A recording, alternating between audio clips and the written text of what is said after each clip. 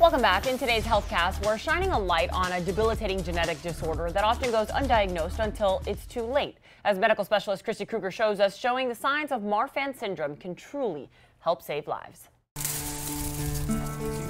As a horticulturist, Eric Chiavi always wants to learn more about unique plants. When he was diagnosed with a unique disease, Eric had that same curiosity. For him, knowledge is power and a life changer.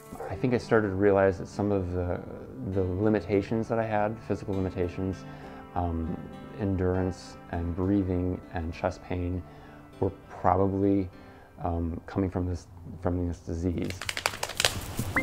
The disease, Marfan syndrome, which affects the body's connective tissue. It can cause problems with the lungs, spine, and eyes, and lead to potentially deadly heart complications. The connective tissue in the aorta is affected. It typically sprouts up with aneurysms very near the heart, but they can be elsewhere. It's probably from Southeast Asia. To prevent his aorta from literally tearing apart, Eric had heart surgery to replace the affected tissue 12 years ago.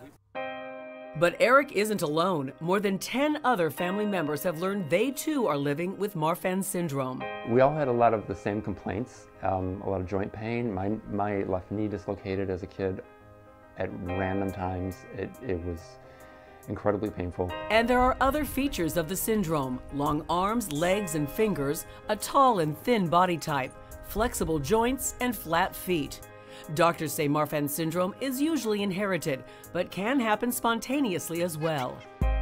Today, Eric is carefully monitored and treated for the various symptoms of the disorder.